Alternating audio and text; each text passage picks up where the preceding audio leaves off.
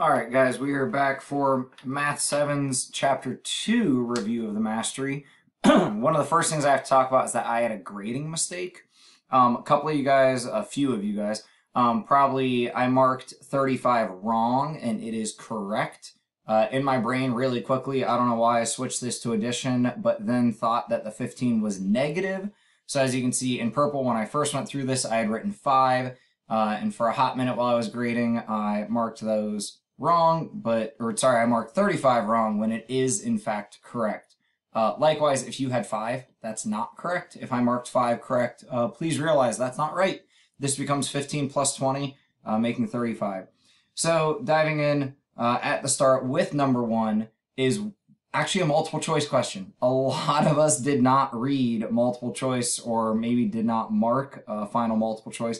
But yeah, 15 minus 20 is negative 5. So what we would be looking for is a value equal to negative 5, which of course is C. As you can see here, none of the other ones equal negative 5. What is 6 minus negative 4? Again, this was double checking that we realized that minus a negative is the same as adding a positive. So remember, taking away a bad guy is a good thing, same as adding a good guy. So that would get 10 here. Same sort of work in number 3. So again, I'm going to go kind of faster here on chapter 2 than I did chapter 1 because we've had more practice with this stuff. This comes out to be negative 79, 270, 28, and negative 11. Remember, if we change all of these to addition, this is addition of a negative, and the negative would obviously win when we think about the good guy, bad guy battle. 73 plus a negative 45, the good guy there would win by a difference of 28, and here the bad guy wins by 11.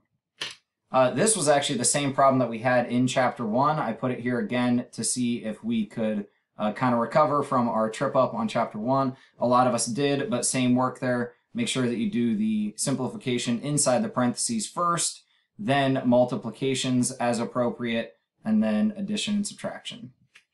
Number 5 got a lot of us, so I was pretty forgiving on mistakes for number 5. What we want to calculate is how far is 3/8 of the entire race. So 3/8 of tells us to multiply, and the entire race, 9 1/4. If I do 4 times 9 plus the 1, I get 37/4. So we multiply that across, we get 111 30-seconds, or 111 over 32. Of course, like I said, we can use calculators. So if we use a calculator to get that back into a mixed number, or we just say how many 32s are in 111, that'd be 32, 64, 96, and that's as far as we can go with 15 left over. This one, a lot of us did pretty well on this. 2.5 pounds is really 5 halves, and we divide that by these values, which we then keep, change, flip. Right, so division by the fraction is going to end up being multiplication of that fraction's reciprocal.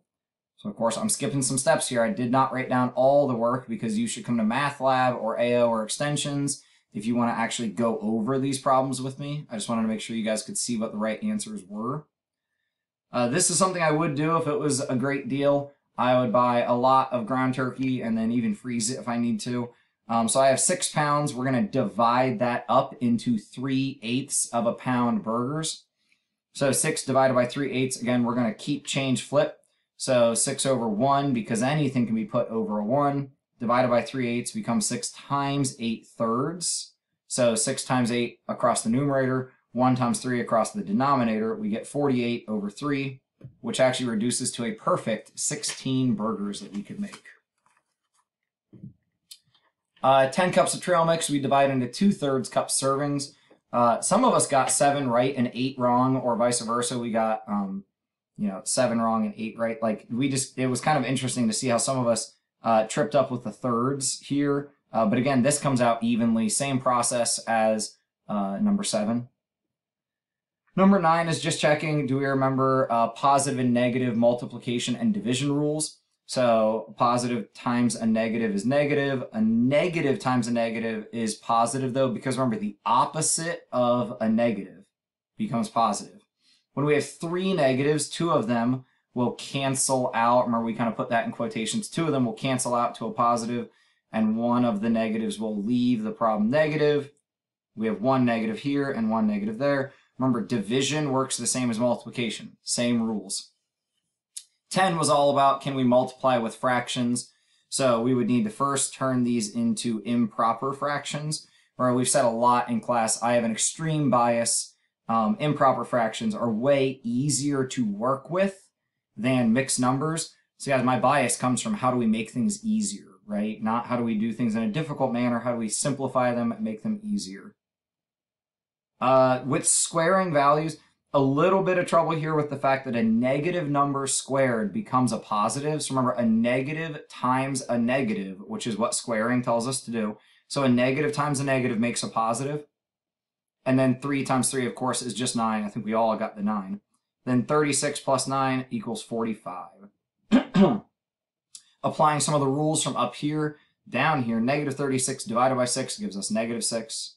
42 divided by negative 7 actually gives us the same value of negative 6. If you thought this was division, I think a couple of you did, I went ahead and gave that to you, but negative 6 plus negative 6 should be negative 12. If you divided it, it was 1. The multiplication, I just broke it up into multiplying these and multiplying those. Technically, we would multiply left to right, but also technically, multiplication is commutative. So we know that we can rearrange multiplication in any order that we want. So it doesn't matter if we kind of do them in the wrong order, quote unquote, because there's no exact right order, honestly. Is my camera going to come back? Maybe.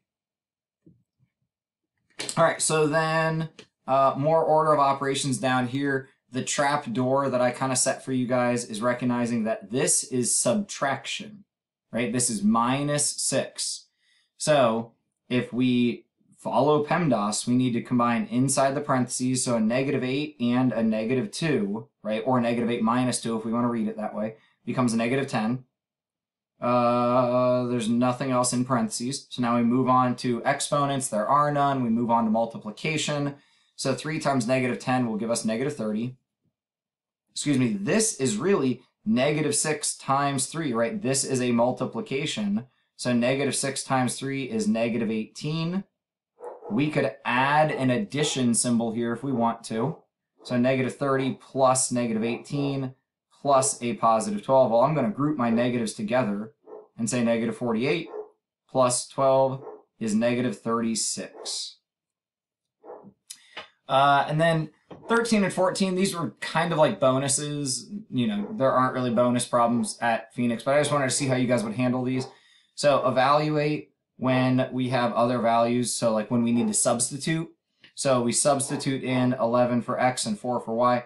One thing that caught some of us is we have to add before we divide. Even though that's not how the order of operations tells us to do it, we want to simplify before we do a division that's set up as a fraction. So if we were to write this out horizontally, 11 plus 4 would actually need to go into parentheses. We know that we need to do it first here because we are able to, and then we are able to divide. But if we wrote this out horizontally, the 11 plus 4 would need to go in parentheses. We could put it in parentheses up here, but it's also kind of just inferred that we simplify before we deal with a fraction. Here we plug in the fractions and we just go straight through the numerators, straight through the denominators. We have 2 negatives, so we're gonna get a positive. And 4 over 105 does not reduce, so our answer just stays 4 over 105. And then you can see the answers to our exemplary problems here. I am not going to go over those. If you got any of those wrong and you want to come talk to me about why you got them wrong or what you messed up, come see me, right? Come to AO or extensions and come chat with me. We will get you all taken care of. And these we'll be mastering these by 8th grade, all the square applications, but we'll keep working on those as this year goes. So yeah, if you're watching this video, you probably need to go do the Progressing to Mastery that is in Schoology. So please go take care of that. It is in the Remote Round 3 folder. So thank you very much, guys. Let me know if I can do anything to help.